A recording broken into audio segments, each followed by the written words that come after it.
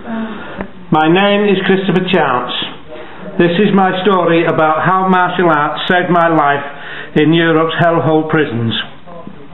Welcome to Satan's Arena.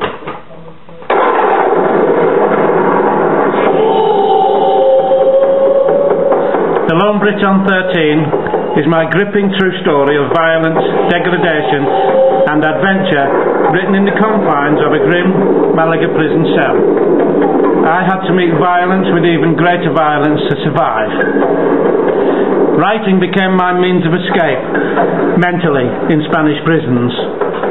In my dank cell, and amidst the noise and chaos of the common room, I started writing about the events in my life, about the episodes of smuggling, sailing tons of hashish out of North Africa to Spanish shores, about my time as a professional soldier and martial artist, about the horrors I experienced as the lone British prisoner on Wing 13 in Malaga prison.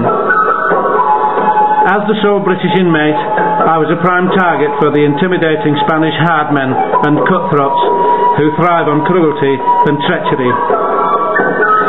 My martial arts skills and samurai philosophy caused great pain to my aggressors as my Bushido mindset heightened my bloodlust, enabling me to break bones and faces with nerve-shattering strikes on the men that wanted to kill me. My fists were the only means of being understood in this cesspit of desecrated morality and non-existent integrity. This book is shocking and controversial. It is an adrenaline-powered read that will offend you, amuse you, horrify you, and entertain you with its unflinching and brutal honesty.